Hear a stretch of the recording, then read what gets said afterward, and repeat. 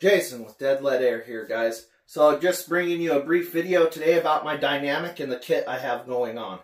So I'm going to go ahead and keep it brief. Please be sure to like, subscribe, hit the bell for notifications, guys.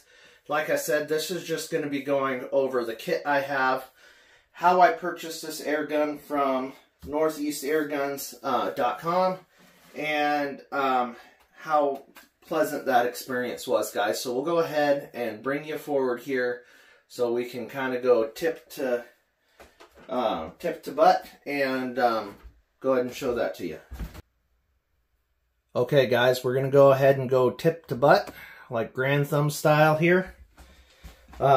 Starting with my Donny FL yokozuna. Phenomenal suppressor. I have 2 additional baffles, so it's a little bit shorter, inch and a half shorter probably, without that on there.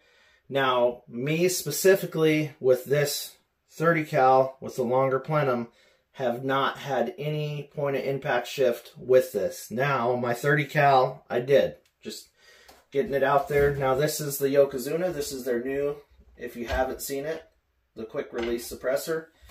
And it's a whole system. It does have a pretty hefty spring in there, so you do kind of got to push in and turn, which is good. No wobble. I've taken it on and off and shot. No point of impact shift from taking the suppressor on and off. Now, that Donny FL suppressor is phenomenal. Workmanship, it is not just a suppressor, though. You guys have to realize that this is an air stripper and suppressor. So, I don't want to take it apart right now because I did it in another video. You guys should check that out. So moving forward, we have the UTG bipod. Now, this is my first time buying anything that's really considered heavy duty from UTG. I have my first bipod from them I still own. It still works. It's a little loose and wobbly over the years, but it served me well. This is a very nice, affordable to get you in the heavy-duty bipods. This was $150. Are there better brands out there? Yes. And if those better brands would like to sponsor me and send me their stuff to test, I would love to do it. But I can't afford this and a $500–600 version of that right now.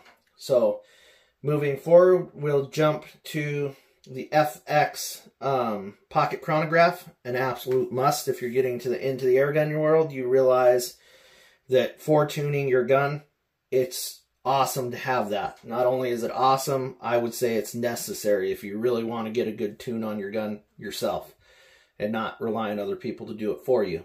And then I also have the screen that comes with, or not comes with that, I purchased separately. So, but this is the original. Hopefully I'll get the new smaller one soon.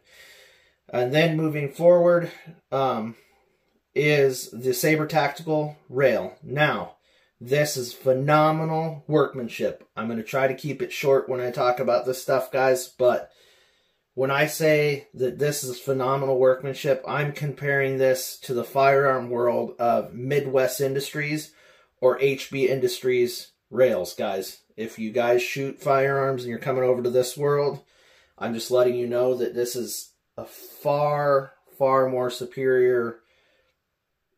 I mean, the FX one's okay, but this is just phenomenal work. How it has the weights in the rail. I can't say enough about it. I'm not sponsored by Saber Tactical, just so you know. I paid for every single thing on this gun except for the suppressor. And Donnie did not tell me to say anything. I just requested it for the 357 to test, and we went ahead and sent me one and told me, hey, give your honest opinion of it. And I love it. I absolutely love it. And we will be testing it against the 30 cal on the Behemoth as soon as my 30 cal gun gets back from the shop. So, now what else came with the gun stock?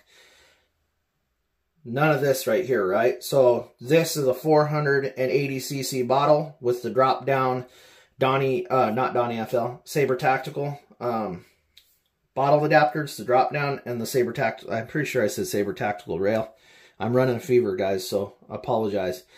And then if you see this little gadget here, it's an O-Hunt angle finder. We're actually getting the one from Eagle Vision instead. I just like it better.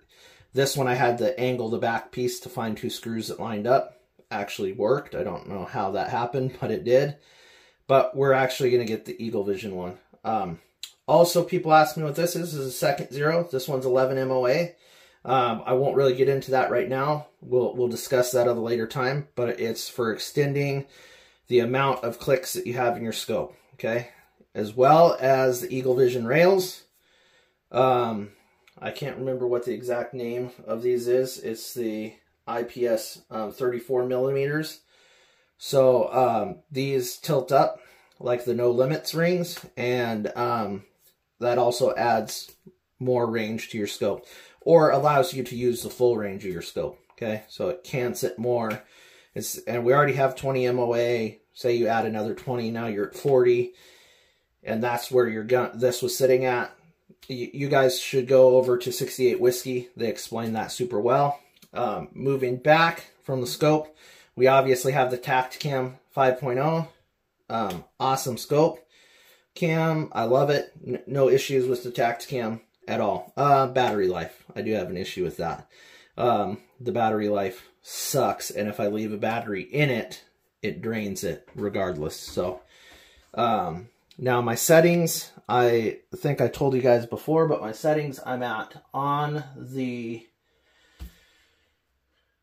120 or 110 on the regulator, and then of course 250 bar fill on this gun, and then the 900 and something cc's that I have of air on board. So with that being said, guys, that's my FX Dynamic kit, and I hope you guys liked the video. Please be sure to like, subscribe, hit the bell for notifications, and again, God bless and keep that air dry.